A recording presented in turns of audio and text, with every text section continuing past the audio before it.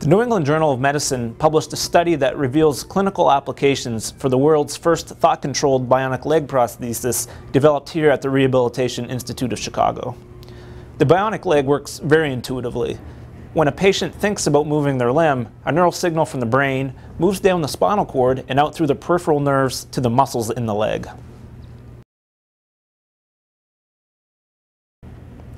Targeted muscle reinnervation, a procedure developed at the Rehabilitation Institute of Chicago, allows nerve signals that would have gone to the ankle to be redirected to the healthy hamstring. Electrodes placed over those hamstring muscles help decode the movement the patient is trying to perform and tells the prosthesis how to move.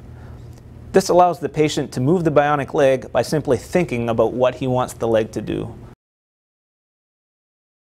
The bionic leg transitions seamlessly between walking, going up and down stairs and ramps, and allows the patient to even comfortably reposition the leg while seated.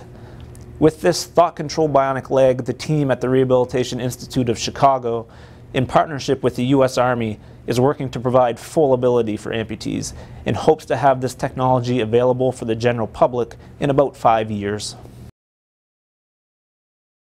Here at the Rehabilitation Institute of Chicago, we developed the science and practical application for the world's first thought-controlled bionic leg.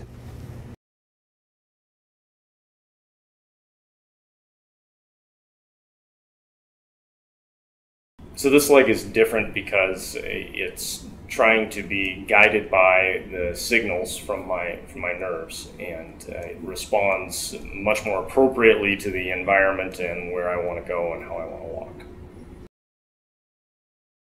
Using this leg is, miles beyond what I normally walk with in terms of the technology that it's using and the way that it works.